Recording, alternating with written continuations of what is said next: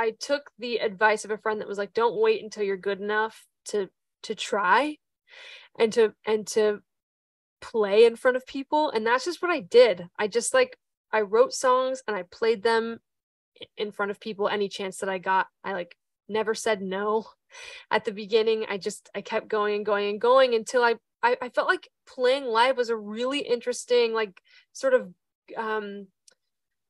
like, it shaped the way that I felt that songs were translating live.